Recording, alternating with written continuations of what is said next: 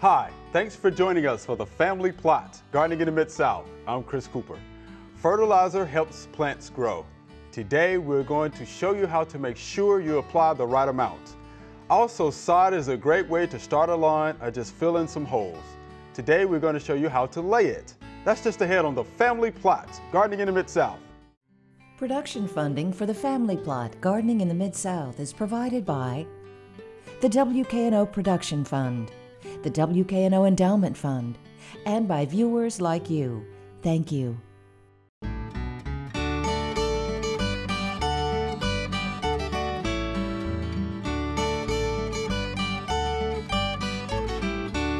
Welcome to the Family Plot. I'm Chris Cooper. Joining me today is Celeste Scott. Celeste is a UT Extension Agent in Madison County. And Booker T. Leigh will be joining us later to show us how to lay sod. All right, Celeste. Okay. Fertilizer mixing, and guess what? Math is involved. Yes, lots of numbers and math when we're talking about fertilizers. Darn it. Got it. Hey, math has to come in handy somewhere, right? It does, but you know, it's not hard math. Okay. So we're doing some basic, junior high math skills, nothing too difficult. Okay. We're going to do a little division, a little multiplication, and we're good to go. So I think I can handle that then. Yeah. All right. So where do you want to start with this? I see you have fertilizer here. Yeah, we got several places we can start. Okay. You want to start with talking about the parts of fertilizer? Let's do that. Okay. Well, your fertilizers are going to have three numbers that are denoting what type of fertilizer they are. Okay. That's known as the fertilizer analysis, okay? So, for example, 3400 is the bag I have right here beside me. The first number is the amount of nitrogen that you have in that fertilizer. The second number is your phosphorus. The last number is your potassium. Right. And a lot of old timers know potassium is potash. So it gets a little confusing when you're talking about that. People think phosphorus is potash, but it's not. So we've got nitrogen first, phosphorus, then potassium. N, P, and K. N, P, and K for short, if you wanted to sum that up. It is called the fertilizer analysis, but it can also be looked at as a ratio or a percentage. So these numbers are telling you the percentage that's in this bag of each ingredient. Okay. So 3400 has 34% nitrogen in this bag, and it's got 0% phosphorus and potassium. For example, there are some other types out there that people may be familiar with. We have on the table here triple 13. If you look at that in a ratio form, that would be a 1 to 1 to 1 because all three numbers are the same. Right.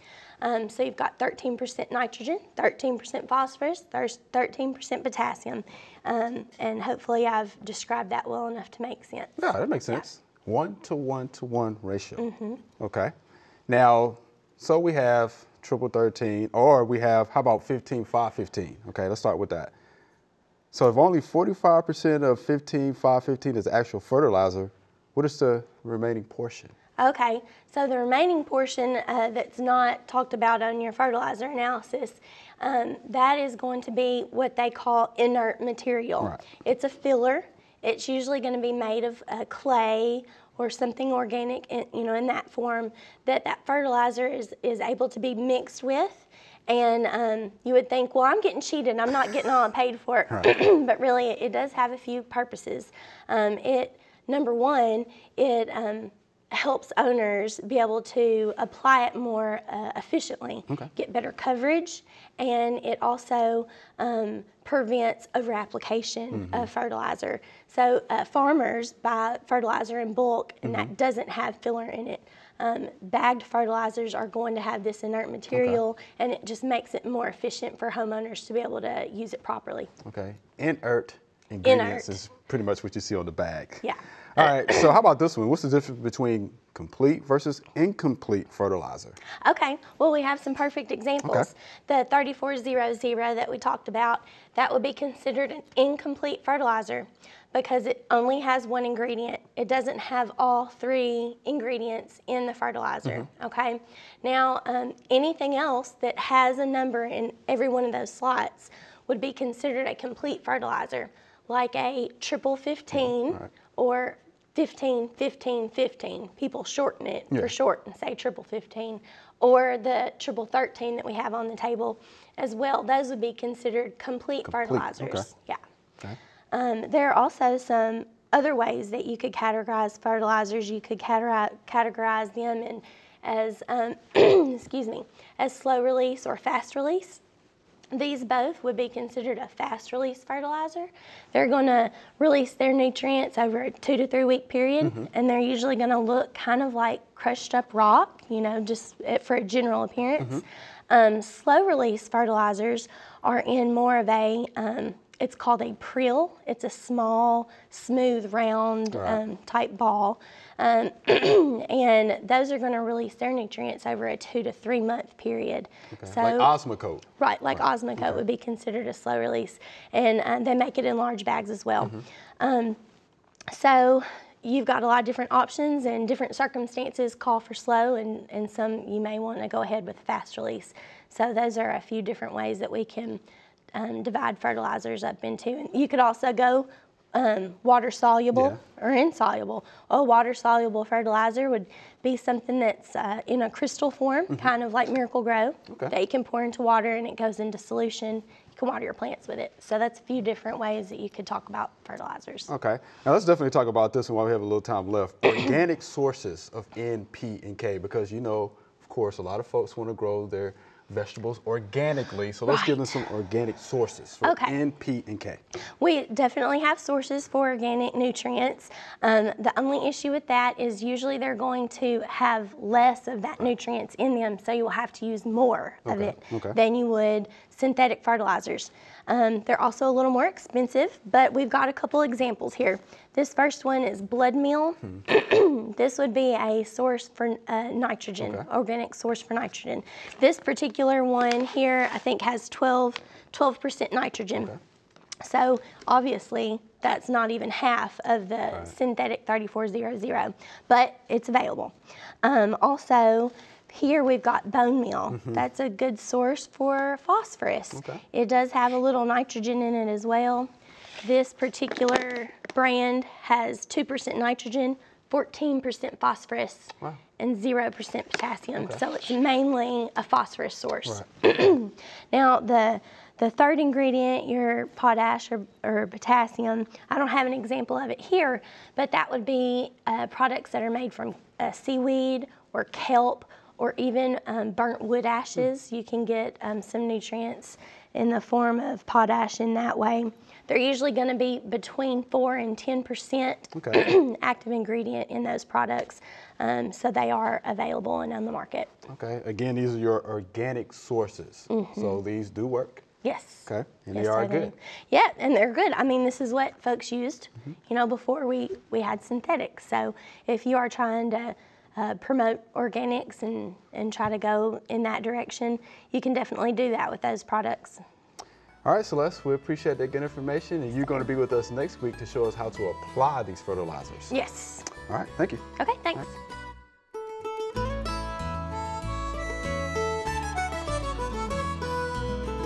Chill hours. Okay, that's typically referring to the number of hours below a certain cold temperature that is required before fruit trees will flower and bear fruit. It could be just fruit tree, it could be a flowering plant. You know, I think, like for example, the encore azaleas. You know, they kind of bred that out of them because they don't know that they don't have the chilling requirements as much anymore. They just bloom sporadically throughout, you know, the season. But the chill hours are typically used to describe fruit trees. You know, like peach, you pick your peach variety or your apple variety based on where you are, because if you have a cultivar that, let's say, has a certain number of chill hours, and those chill hours are met, let's say it had to be just arbitrarily 30 hours below 40 degrees, okay? And you had this peach tree, and it all of a sudden, you get that requirement met, and it's too early, and it blooms out too early. So then what's going to happen? It's going to get nipped by the frost, and it's going to kill the flowers. So that's why chilling hours are very important for people who grow fruit trees to know they're picking the right cultivar with the right chilling requirements so that they don't bloom out early and the blooms get killed. And that's what happens sometimes when the Bradford pears and some of these other things bloom really fast in the spring, and you think, what's it blooming now? Well, the chilling hours were met. They'll be blooming at Christmas. You're going, what's that stupid thing? It's crazy. Well, the chilling hours got me. All right, so Booker, you're going to show us how to lay sod. Yeah, we're going to see how to lay So how sod. do we get started with that? How we get started? The first thing while we laying this sod now, we had a friend house. He want to lay some sod. Okay. And he started off, he's been here about 20 years now. Okay. And he had Bermuda grass down here. And over a period of time, you see, you got some big old tall oak trees. You know, an oak tree now. They was probably when we built the house, they were real small. You had Bermuda grass down here. And over a period of time, the grass began to die. And now he want to go with a new grass. Okay. And we know that Georgia grass would do good in partial shade. But we found a new one, raw Georgia. Okay. It'll do good in shade. Okay. So he going with a raw Zoya this time in here. But before he got started, the first thing he did now, he killed everything out of here. Okay. He got some Roundup and sprayed everything. Whole yard. Whole yard. Turned it brown. Then he came back in with his garden tiller and tilled it up. Okay. Then before you get started doing everything, another thing, don't till it when it's wet.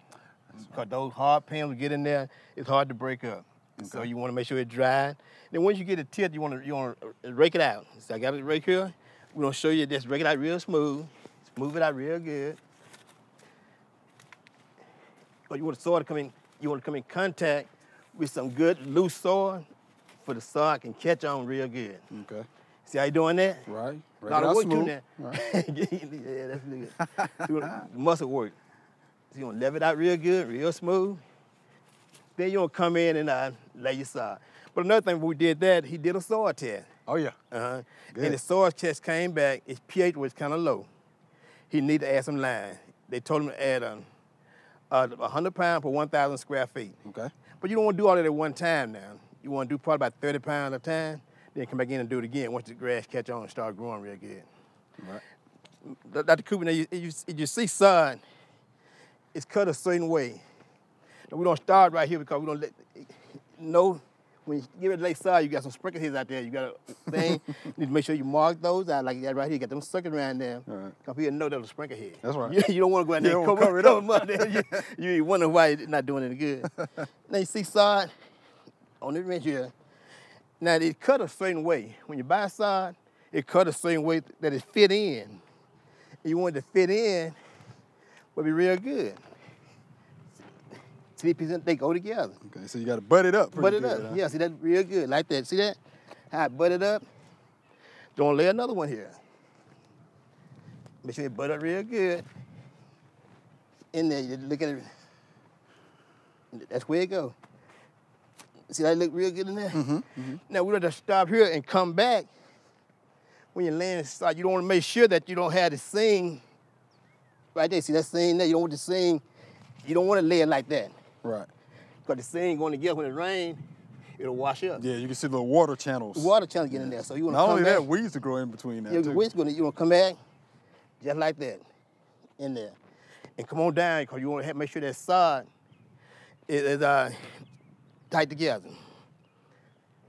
So then you come back in here again. You make sure you find the right edge, but then butt it real good together. Hope we ain't got another sprinkle head down there. Oh, no, if it is, it's coming up. It's coming up. So you might keep it regular in there. So it's got to be right? You said rake smooth. Real smooth. Good contact is what you're looking for. Right? Good contact in there. So that look good there. How they look? Look good so far. Have you done this before? Yes. Oh, you know what you're doing, huh? You know what we're doing there. You know when you come, you did all kinds of odd job and catch it in there. So we need to watch those in and make sure they go together. Okay. That's where they go. Yeah. Now, Booger, if you flip this up, man, you can see it has a real good root system in there, too. Oh, yeah, real good. Real good root system in there. And another thing, when you buy sod, you don't want to lay on the pallet too long. Okay. Try to, when you have it shipped, less than 2 or 3 days, try to be able to put it down. Right. You don't want to set that, because we are dry. Now, we are doing this in the summertime. when it's real hot and it's been real dry, what you want to do, you want to water down some. Okay. But for the roots don't want to get into no hot soil. Right. Not wet now, kind of moist. Moist it down real good. Yeah. So we'll come here again and lay another one this side over here. And just to make sure. And I see how they looking there? How they look? Oh, man, it's looking good, man. Huh? Are you for hire? You looking good, man. Oh, yeah, man. Anytime, man, you talking about money, man. Nah, we working together there.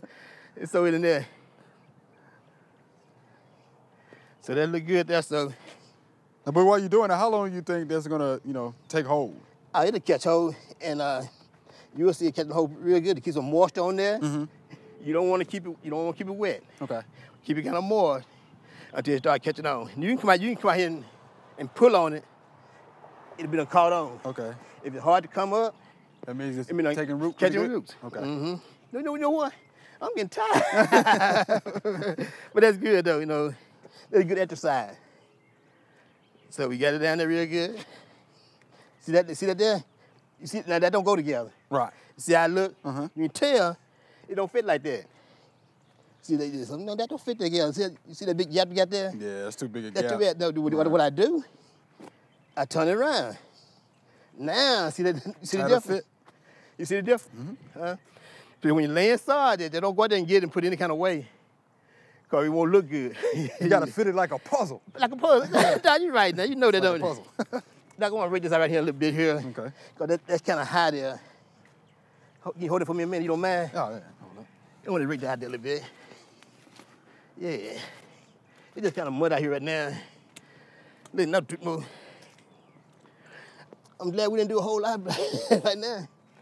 So that might be good, something to show there too. Now, but we get this laid. When you get this sod laid, all of it laid real good. You want to roll this here. Okay. For it to fit in real good together. We got a roller. We can roll it out and make sure it come in contact with the ground real good. Okay. So you want to get it even when you roll it. You want to get it even when you roll it, yeah. You want to get it even when you roll it to make sure you kind of get everything together. Okay. And I think they look pretty good. To make sure the most important thing, don't have these seams running together. Have those seams split, kind of lap like a pull, like you said. Okay. You want to make sure you do it like that. Okay. I think they're real good, don't it? It's a good start, right? When you get through, man, you have a pretty yard in there. So I think that's where you do that in that side. Two things you need to keep in mind. Do your soil test. Right. Because the lime is the most important thing. If the pH is off, it's not going to take up the other nutrients in the soil. Okay. So you want to make sure that you... So what does the lime do to the pH? It really helps other fertilizer be used up by the plant. Okay. The grass wouldn't use the other pH, the other soil if the pH is off. Okay. So you make sure you do that soil test. And he did his soil test, came back low, like mine did, and he got it fixed in there. All right, then, Booker, we definitely appreciate that demonstration. Okay. Can't wait to see what it looks like later on in the season. All right, then. All right.